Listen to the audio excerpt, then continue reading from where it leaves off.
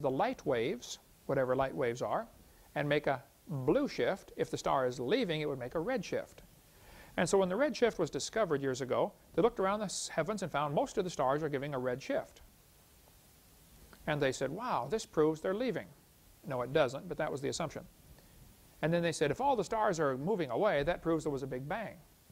That was the evidence for the Big Bang theory, the red shift. Talk about a lack of logic, but that's what they said. Okay.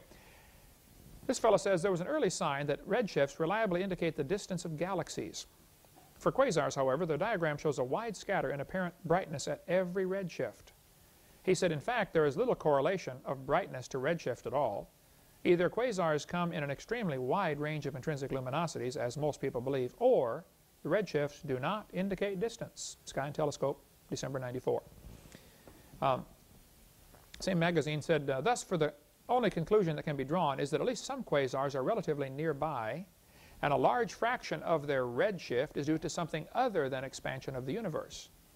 So if somebody tells you we know the distance to stars because of redshift, say, I'm sorry, that is simply not correct. We don't know the distance because of redshift. Get the book, The Evolution Cruncher, from our ministry. It's $5 for a 900-page book. Excellent book, loaded with stuff on creation, evolution. He's got a whole section about the Doppler effect and the expanding universe. Science News 95 said, another set of observations indicates that the universe appears to be 8.4 to 10.6 billion years old. The new work relied on the Hubble Space Telescope to obtain distance to faraway galaxies. A team led by Tanver at the University of England used a two-step method to estimate the Hubble constant. I always get a kick out of that. Here they've got an equation which involves a number that you're going to multiply, like an algebraic equation, and they can change that number. They call it a constant, but they change it all the time, okay? I taught algebra for years. I'm telling you, you change one letter in an equation or one value in an equation, you change the outcome. That's why they're always getting wild numbers for the age of the universe, because the Hubble constant is not a constant at all. Okay, let's go on here. He said first they observed a type of standard candle, stars known as Cepheid variables, to find the distance to the spiral galaxy M96. He said you have to be very careful about drawing conclusions because of the Hubble constant, because measurements have huge systematic errors. Astronomers believed the Veil, one of the best studied supernova remnants, was 2,500 light years away and 18,000 years old. They were quite wrong. In fact, the Veil is only 1,500 light years away and 5,000 years old, from Discover magazine, January of 2001. An article about Rip Van Winkle showing stars are much younger than they thought. The article, University Around Us at Cambridge University, said even the nearest Cepheids are so remote, it's difficult to determine their absolute distance with any accuracy, any great accuracy. All large distances in astronomical literature are subject to an error of perhaps 10% from this cause alone. He said, we know that faintness, how bright the star is, arises from two causes, distance and absorbing matter in space, and it's generally not possible to apportion it between the two. Get the book, The Evolution Cruncher, and find out what happened to Halt and Harp, who dared to question the redshift theory.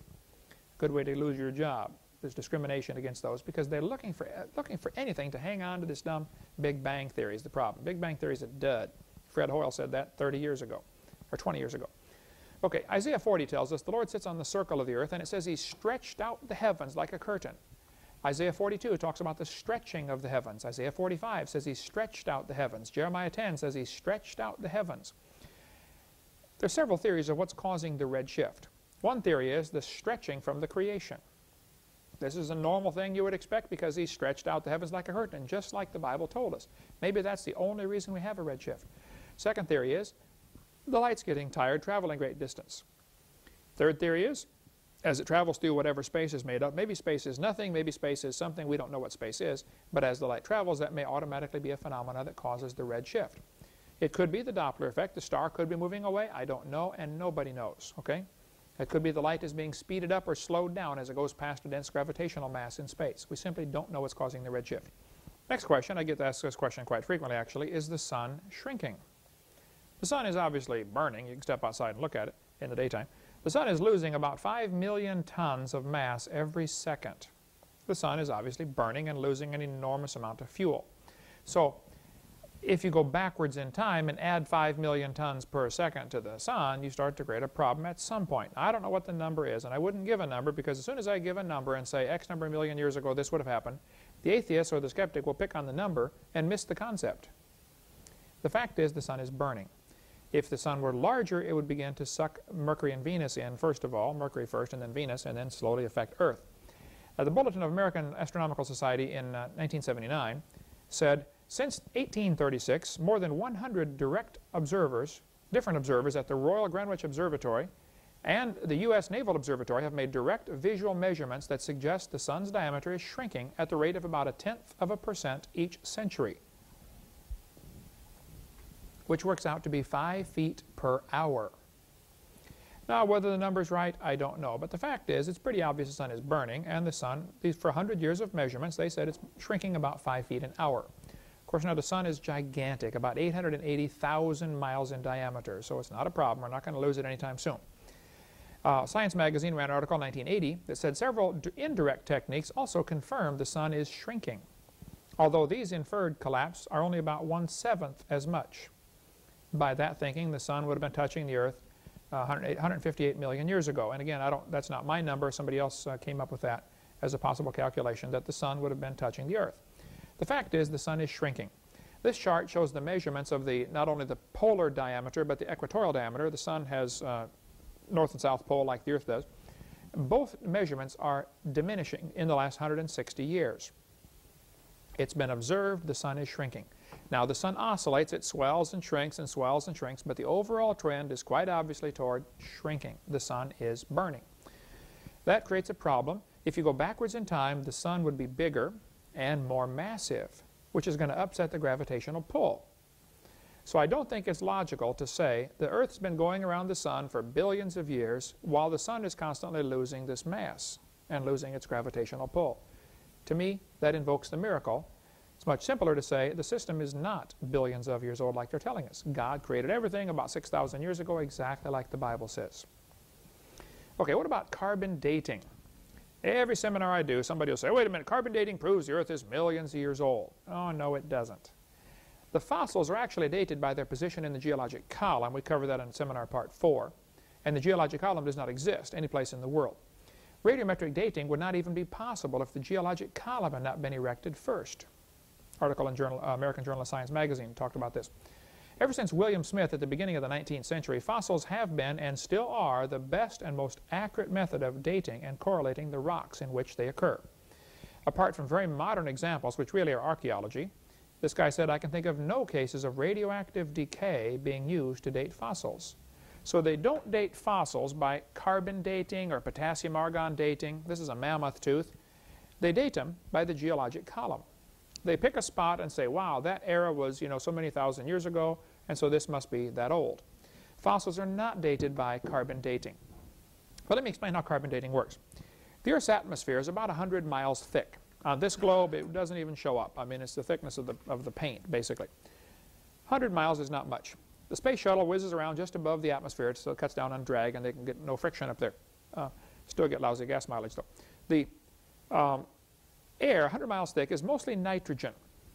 78% nitrogen, 21% oxygen, 0.06% carbon dioxide, and that's what plants breathe, CO2.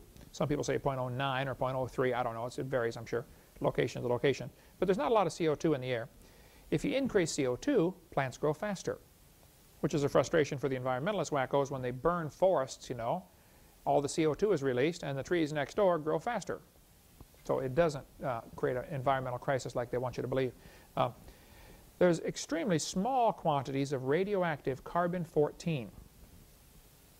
The way this works, radiation from the sun strikes the atmosphere, super high-speed energy comes down, bangs into the nitrogen, and changes it to carbon-14. Just a quick, simple chemistry lesson here. Carbon and nitrogen are right next to each other on the periodic table. Nitrogen is number 14, carbon is number 12. But if the nitrogen gets blasted by radiation, it turns into carbon-14. Normal carbon is called carbon-12. Here we have what's called radioactive carbon, carbon-14. It's very rare, and it doesn't stay stable because it's always breaking apart. You can hear it with a Geiger counter. In the movies, they got the Geiger counter getting by the uranium and going click, click, click, click. Well, the same thing with carbon-14. It breaks apart. It's falling apart. And it's turning back into nitrogen and disappearing, which is a gas. It disappears into the air. Carbon-14 is produced in the atmosphere by the sun. it breaks down at the rate of about half of it will break down every 5,730 years. This is called the half-life. So if I gave you a pile of carbon-14 and you waited 5,730 years, half of it would turn back to nitrogen and you'd end up with half a pile. If you wait another 5,700 years, half of that is going to turn to nitrogen. You end up with a fourth of a pile. In theory, it never goes to zero. It goes from half to fourth to eighth to 16th, etc. But plants are always breathing in carbon-14 in the photosynthesis process. They're breathing in carbon. Some of it's carbon-14. Most of it's normal carbon-12. Animals eat the plants and make it part of their body.